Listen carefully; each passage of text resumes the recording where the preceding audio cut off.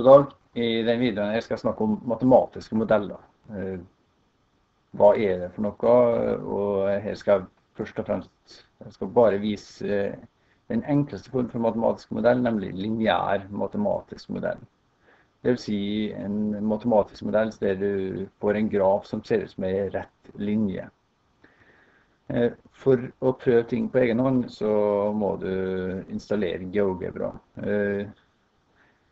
Det gjør du, det er jo enkelt å gjøre da, men du finner i hvert fall en beskrivelse på hvordan du gjør det hvis du skriver noe sånt. Du googler på det der. Greit, lineær matematisk modell. Men hvorfor har matematiske modeller er jo et spørsmål, og det er jo først og fremst for å kunne forutsi hva som kommer til å skje, hva skjer i økonomien, hvordan utvikler befolkningen seg, eller forstå hva som faktisk har skjedd tidligere. Her har vi en lineær matematisk modell. Den kan alltid skrives slik. I er lik AX pluss B. I, ja, det er jo verdien oppover langs Y-aksen. Det er Y. Og X, ja, det er jo det som er langs X-aksen. X er verdier du setter inn for å finne Y-verdier i henhold til en formel. Og den ser alltid slik ut, der A har en spesiell betydning, det er stigningstallet.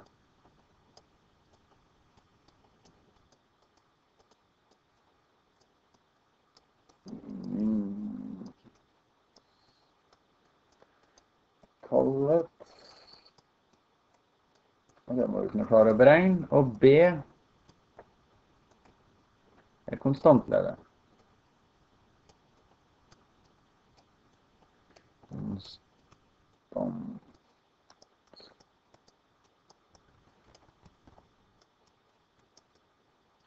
Ok. Så hva er I, A og B i de to grafene? Det skal vi se på. Ok, A er stigningstallet, så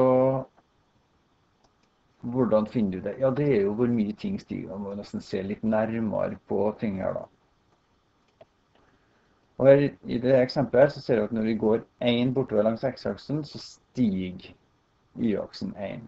Altså 1 bort der stiger med 1. Det betyr at stigningstallet, med andre ord A, i det tilfellet så er A lik 1. Hva er B? Jo, B er det tallet for Y du har i det,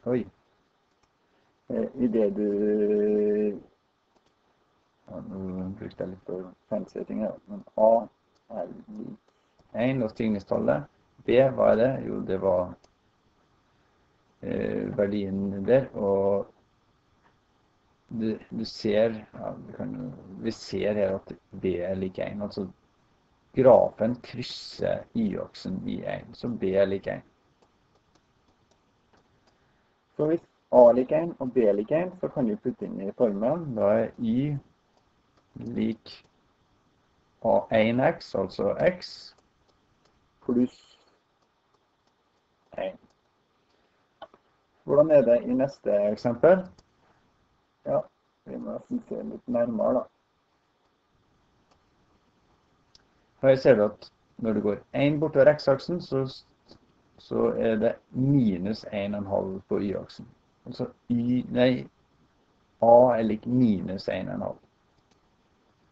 Når det går den veien med grafen, så er det minus. Når det går den veien, så er det pluss. Når det går rett, så er det faktisk litt, da er stigningstallet lik 0. Og da har du bare en konstant verdi. Ok, her er da stigningstallet A lik minus 1,5. Hva er B? Jo, det er den verdien du har når du krysser der. Nå bruker jeg feil penn igjen.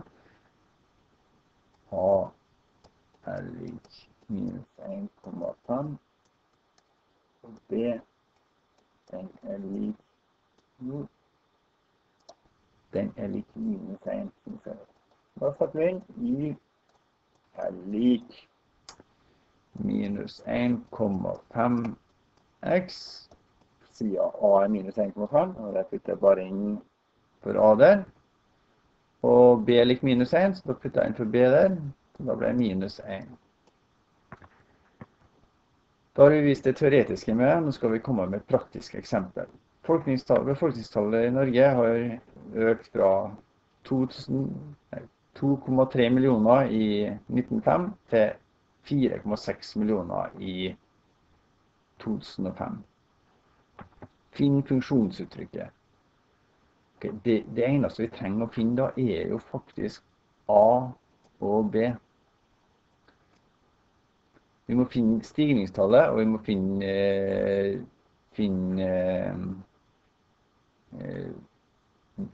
konstantleddet. Konstantleddet vet vi, fordi det er der det starter. Så B, den er lik 2, 3, 0, 3. Så stigningstallet er det vi skal finne.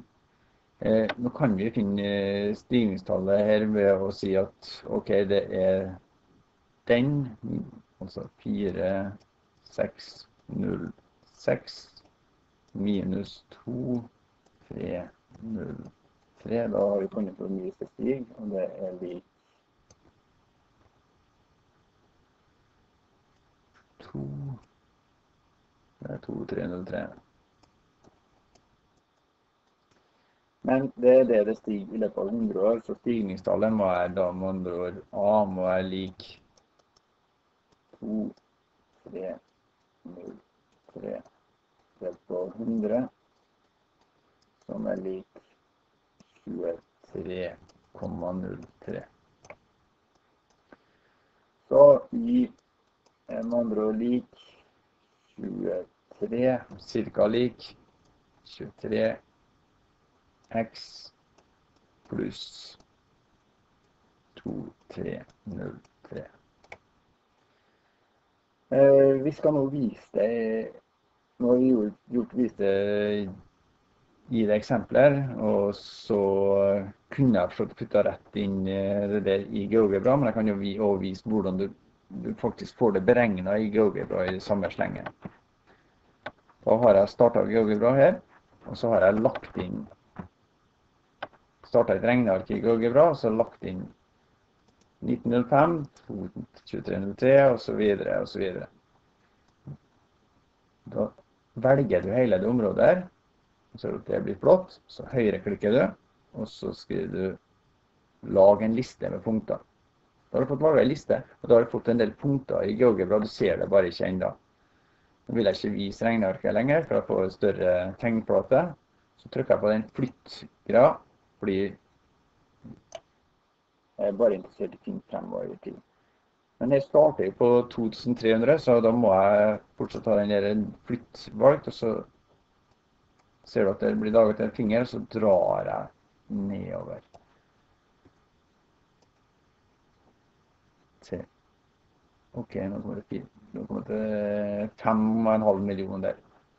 Og så ser du at ok, det er bare 10 år fremover i tid, men vi er faktisk interessert i mer enn 100 år, så da flytter vi sånn.